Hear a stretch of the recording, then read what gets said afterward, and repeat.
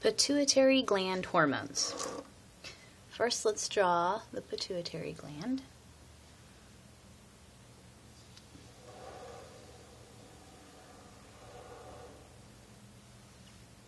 The pituitary gland is controlled by the hypothalamus, which is above it.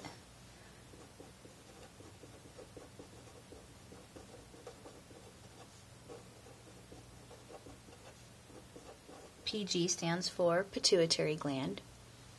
And then we'll divide most of the pituitary gland into the anterior pituitary gland. Sometimes people get an adenoma in this part of their pituitary gland, in the front part. And then the back part is made more of nervous tissue, just like the brain. And then the front is more epithelial tissue, like a typical gland. Okay, so we're going to go over all of these different hormones that are either made or released from the pituitary gland. And we'll put them in different colors for their names and their targets and their functions. So let's start with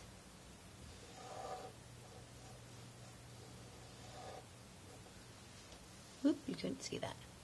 So first is ACTH, Adrenocorticotropic Hormone. And I know that's a mouthful, it's a big word, but adreno means that it's going to target the adrenal gland. Cortico means it's going to target the cortex, or the outer part of the adrenal gland. And tropic means it's going to make the cortex of the adrenal gland release hormones that will, well, anyway, we'll get into that in a minute. So, adrenocorticotropic hormone, and it will target, I'm going to put that in blue,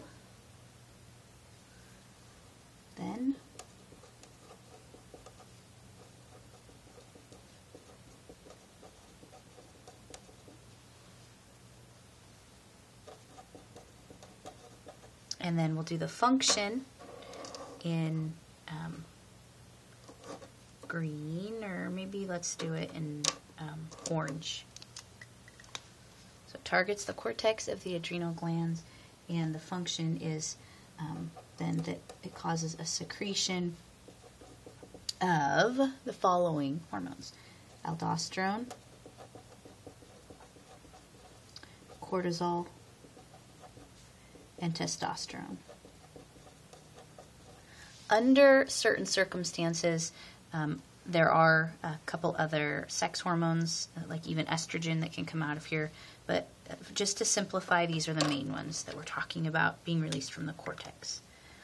So this is the function. The target is the cortex of the adrenal gland, and the name of the hormone is ACTH. So that will be number 1 of 9 that we're going to go through. Okay, then next up, another big arrow.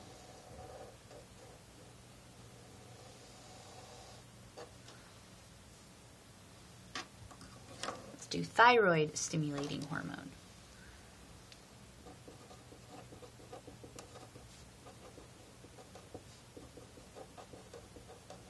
Or TSH. So highlight that in yellow. And then in blue, the target of TSH is the thyroid gland. And it causes the thyroid gland, so get your orange, to causes secretion and actually production, so of thyroxin, which is your thyroid hormone. So secretion of thyroxin is the function. The target, meaning the receptors for this hormone, are found on the thyroid gland. And that is number 2. Then the third hormone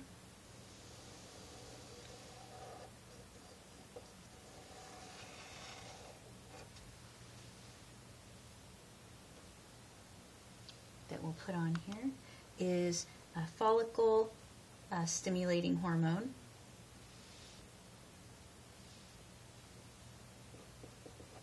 And I think I'll put that right together with, well, I was going to put it with luteinizing hormone, but okay, so follicle-stimulating hormone and luteinizing hormone. So these are two different hormones. So follicle-stimulating hormone is FSH and luteinizing hormone is LH.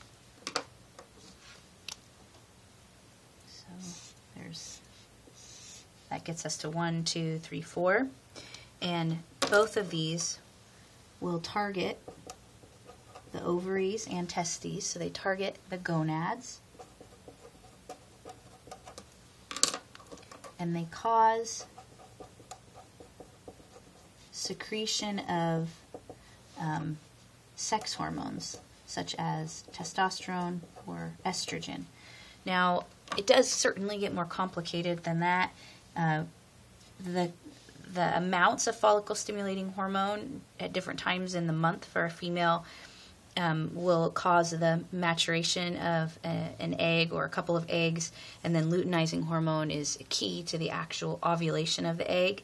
But primarily the way that they have those effects is by causing estrogen and progesterone to be released from the ovary. And then in the male, testosterone and sperm maturation are stimulated by these hormones. So the most simple way to think about it is that follicle-stimulating hormone and luteinizing hormone regulate the reproductive cycles of both men and women. Okay, then we can look at growth hormone next. So we'll go back up here. Maybe I'll put one like right here.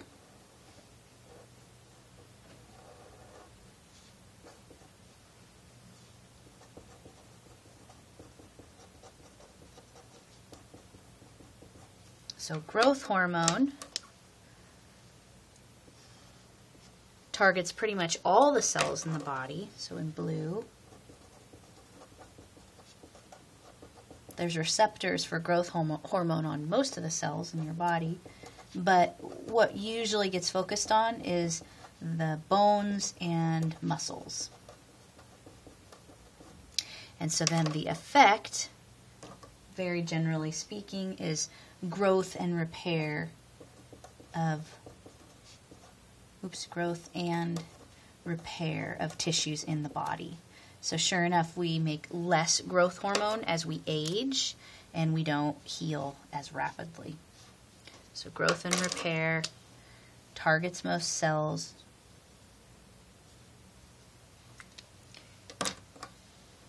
Next up, prolactin.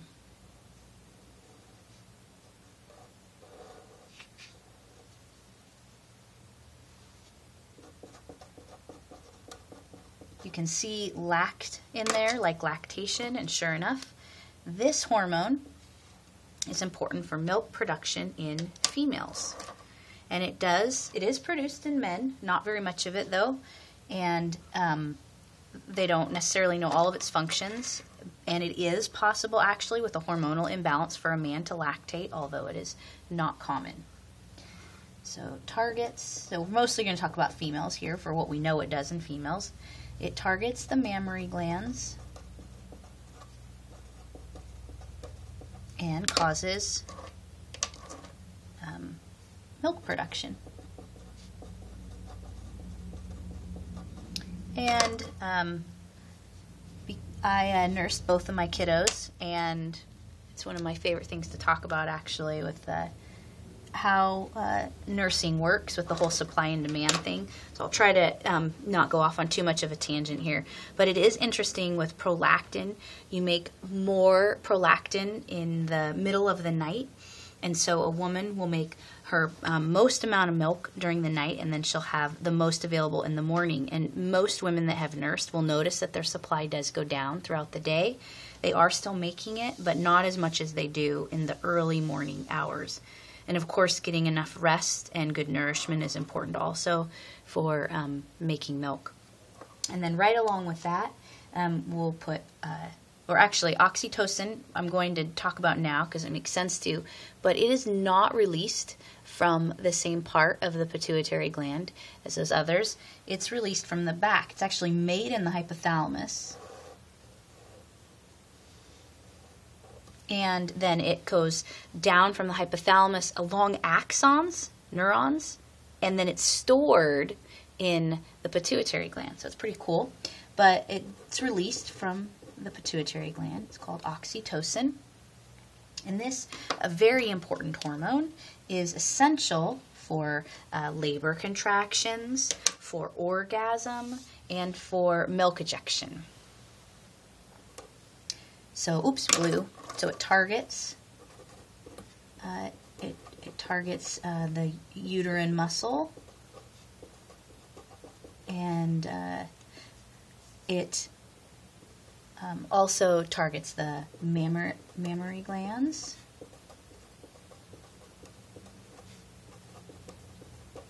And it seems to have a widespread brain effects as well. And these will all make sense then when you think about its functions. So targeting the uterine muscle, it's important for labor contractions, and ironically enough, orgasm, which is causes contractions throughout much of the reproductive tract. And then targeting the mammary glands, it allows milk ejection or milk letdown. And it's interesting that a woman can make plenty of milk, but not let that milk down if she is tense and uptight. So oxytocin needs to be released, is only able to be released in adequate amounts for the most part when a woman starts to relax at least a little bit, and then that will allow the milk to come out and feed the baby. And then, oh, and actually I had a personal experience with this when I was milking a cow for the first time, and someone was trying to teach me how to do it.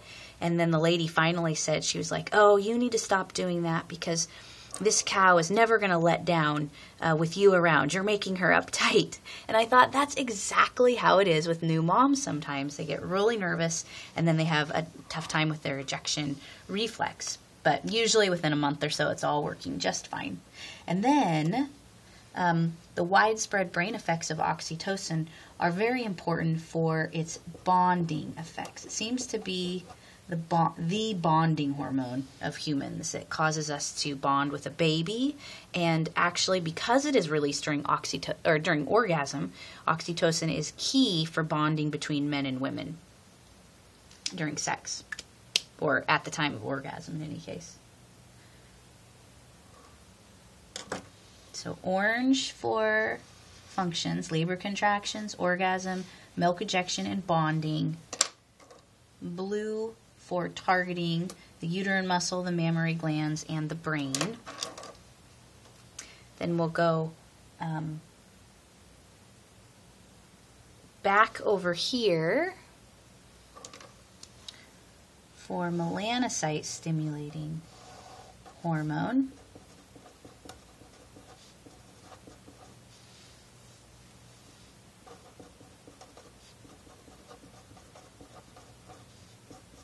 MSH. And you see melanocyte, those are the cells in our skin that make pigment. So this targets melanocytes.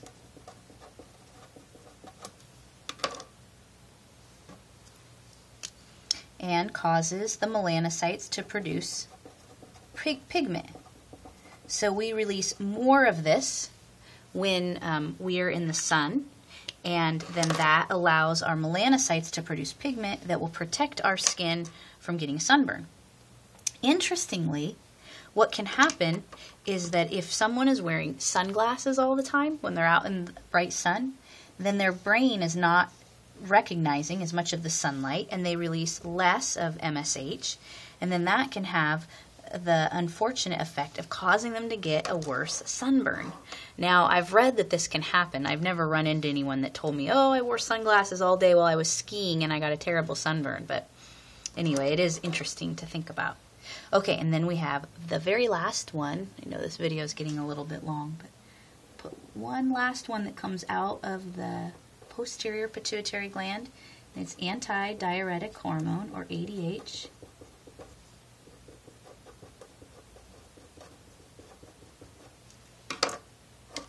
And it targets the kidneys, and especially, we'll learn more about this later, so I want to bring it up now, especially the collecting ducts of the kidneys. And its function is to cause the kidneys to retain more water, so water retention. So if you're dehydrated or your blood pressure is low, you'll release more antidiuretic hormone, and then that will help you to retain more fluid in your kidneys, so your urine will be more concentrated. Okay, so I'll go over them one more time, just for fun. So, hormones released from the anterior pituitary gland are ACTH, thyroid-stimulating hormone, follicle-stimulating hormone and luteinizing hormone, melanocyte-stimulating hormone, prolactin, and growth hormone. And then the two hormones, I'll use purple for this, two hormones released from the posterior pituitary gland are oxytocin and antidiuretic hormone. The release of all of these hormones is regulated by hormones or neuronal signals from the hypothalamus.